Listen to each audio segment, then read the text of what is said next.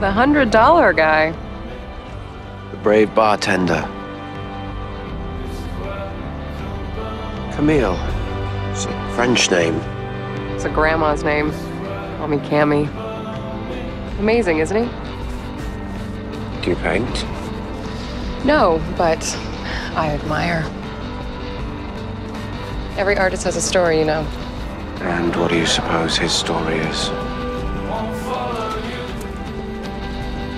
He's angry, dark, doesn't feel safe, and doesn't know what to do about it.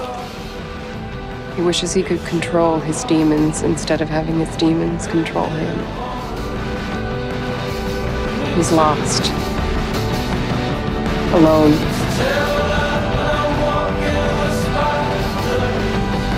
Or maybe he just drank too much tonight. Sorry. Overzealous psych major. I think you were probably right the first time.